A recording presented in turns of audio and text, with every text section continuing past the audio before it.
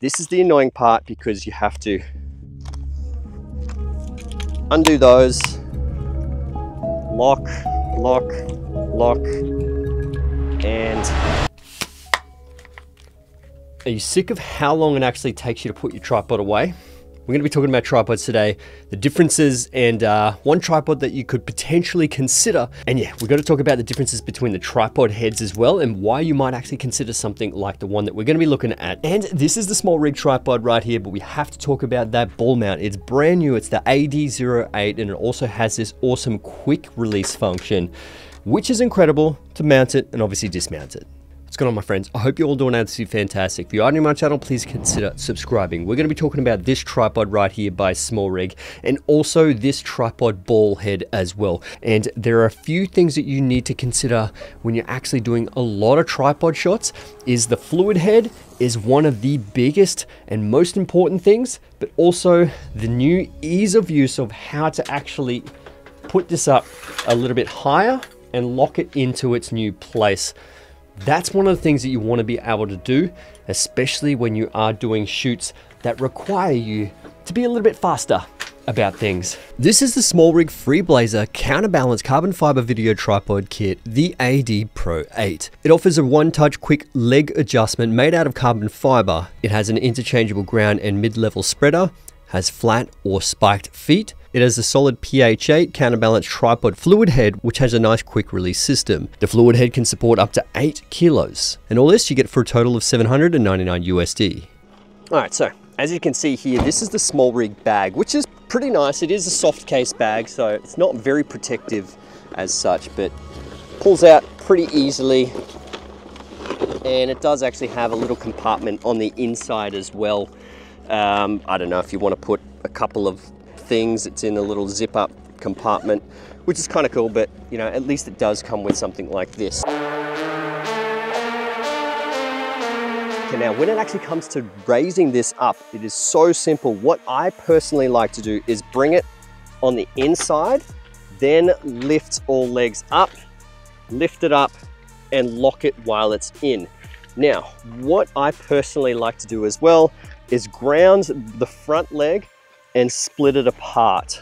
So what a lot of people will actually do is unlock them and raise it this way, which is absolutely fine. But if for some instance this leg drops down, you're already going to be on an uneven sort of length between the legs. Whereas if all the legs are together, you're going to be able to raise them at all the perfectly the same height. And then your balance is going to be much better, specifically if you are on a flat surface, but at least gives you a better starting point. And then you can just drop the legs to try and get it a little bit balanced. Then lastly, you know, balance it with the ball head.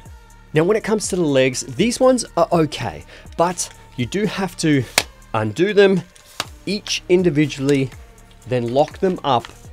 And there isn't really no fast way of actually doing this. Like, it will still take you a bit of time to actually get up to a standard operating height. And if you are in a job where you're trying to really be fast about it, if you're, you know, doing wedding filmmaking, or if you're actually just on a job site where you're doing talking head pieces with commercials, or very small, I suppose, talking head pieces, and you need to move locations, having a tripod like this isn't really going to be easy. Now, this one is very similar to the last one. It is a lot smaller, a lot lighter. It's more of a travel tripod. It has a very basic tilt head. Yeah, it does pan a little bit. There's a little bit of resistance, but same again, you can't really adjust that resistance. When it comes to the legs, these ones are a little bit more simple because you just unflick them and then lock them all out, which is perfectly fine. Like, this is great for traveling. But it is obviously much smaller and does, you know, handle smaller cameras. And I won't be able to fix the FX6 directly on here. This is suited towards more smaller mirrorless cameras. And if you are trying to utilize that pan movement and tilt motion, it's not going to be anywhere close to smooth as this Small Rig one. But when it comes to adjusting the height, same again, you have to unclip every single part of the legs. Rather than with the Small Rig one, is you've got one little clasp that you undo, and then you can pretty much change the height right there. So when you are on a gravel surface or grass surface like this is where you're actually going to be utilizing the spikes at the bottom. So you can actually take these off. This is what you would use inside someone's house on a really expensive, flooring. You don't want to scratch it up. This is what you're actually going to be using, or carpet or whatever. But this one, you have the spikes on the bottom. So when it does dig into the grass or into the gravel, it's going to, help the tripod stay nice and sturdy as opposed to moving around. So it is really nice that it does have that option sort of inbuilt, and just that quick release system where you can pretty much clip it in and take it out. It just makes it so much easier and faster when actually setting up on the job. Now, when it comes to the minimum operating height on this small rig tripod, it actually goes down to a total of 58 centimeters from the ground, which is actually quite low for a very good quality tripod. And the other two tripods, funnily enough, are pretty much exactly the same, around about that 55 to 60 centimeters from the ground. And if you do actually want to get this low, this is where you would actually put that ground spreader to get it nice and low, or you can still actually have that medium spreader, which doesn't spread it as much, but it still keeps it nice and stable at the top. And the other two tripods don't have a spreader in between, that just has a locking mechanism at the top where it locks into certain distances, whereas this small rig one, you can actually have minor adjustments on how wide you actually want to be spreading it.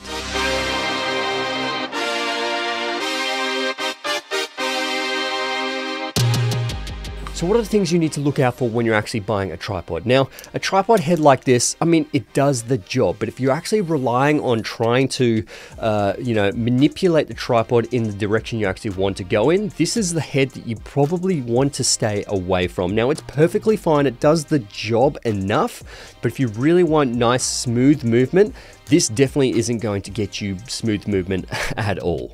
And if you are a videographer and you've got a ball head tripod like this is the one that you probably should completely stay away from, because ball head tripods are mainly for photographers. They're pretty much designed for photographers to be in any kind of position, uneven ground, then go into vertical mode as well. So these are the things that you really need to stay away from if you are a videographer. But if you're a photographer, having a video tripod probably isn't for you anyway. This is probably where you'd get such a smaller and lighter tripod for photography. So when it comes to balancing these, you want to be able to have, let's say, this FX6 to not fall backwards or fall forward. So essentially what we're going to be doing straight away is pushing the rails a little bit further forward, or just sliding it through, and we'll make sure it doesn't fall forward. Kind of like balancing a gimbal in a way. So there we go, lock it up, and she seems perfectly fine. And when it comes to the counterbalance, you can see here, it will actually fall forward, or it will fall backwards? Yeah, it falls backwards. So essentially we need to counterbalance that. So when you actually let go, it should stay in that exact same spot. So we'll come over to the counterbalance side and we'll click, let's say level 2. No, we'll try level 3. Level 3 is perfectly balanced. So when you pretty much are using this, you can see here, if you're going to be into this spot and you're going to hold on the spot, you want to be able to hold on to that spot and not this fall forward or try and pull yourself back. So that's the whole point of having a counterbalance system. Now it also has a tilt drag. So essentially a tilt drag is just the resistance of that tilting action. So if you put it on 0, it's quite easy to whip around with that tilt, but I like it fairly firm. Actually, even 3 for me is quite nice, and that is smooth when it comes to that. Now you also have a pan drag. So same thing, it's how fast or how easy you can actually pan. So you can see that is pretty much number 1, which is off. Number 2 has the resistance. Number 3, a little bit more resistance. And number 4 is the most amount of resistance. And this is going to give you the best amount of smooth movement through this action.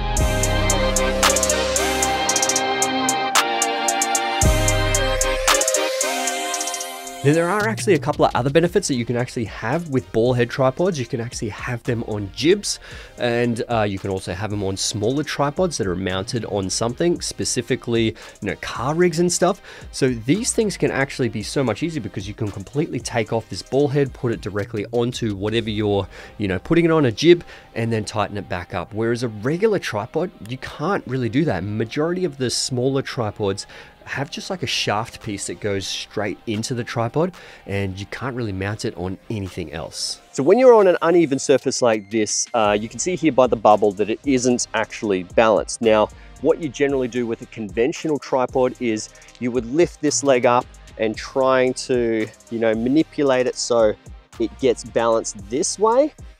Absolutely perfectly fine. But what you can do is literally just move this and balance it like so, and we're perfectly balanced already. It's that simple. But generally what I personally do is I actually utilize the legs first to try and get it all balanced, and then use the top part, the ball head, last, and just to try and get a little bit extra, I suppose, of the last bits.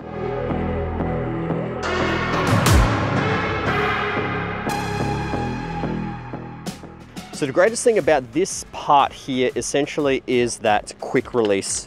Now with this particular plate, this is actually from the RS4, which DJI only just released, so you can go check out that video, but it's pretty much a Manfrotto plate. So any sort of Manfrotto plate should fit directly onto this mount. And you can slide and pull it off. It's pretty easy how you can clip it straight in and then take it straight off. Now there are some specific tripods like this one that the base plate is Manfrotto, but you can't actually put any kind of other plate in there because there's this little metal piece that actually locks in the standard tripod, so that won't fit anywhere at all. And unfortunately with this one, you're only allowed to use the standard base plate that it actually comes with. Then a lot of these smaller photography based tripods, they're generally Arca Swiss and they're not really Manfrotto based. But Arca Swiss is pretty decent. It's fairly common, but obviously if you do have like the DJI mount, you can't really put that on there and have some sort of quick release system. So anyway, my friends, I hope you enjoyed this video, and if you did, please give it a thumbs up. That would be amazing. Subscribe to my channel if you haven't already, and obviously I'll put a link in the description below if you do want to check this tripod by Small Rig out. And yeah, thanks for watching, and I'll see you guys in the next one. All right, let's get it.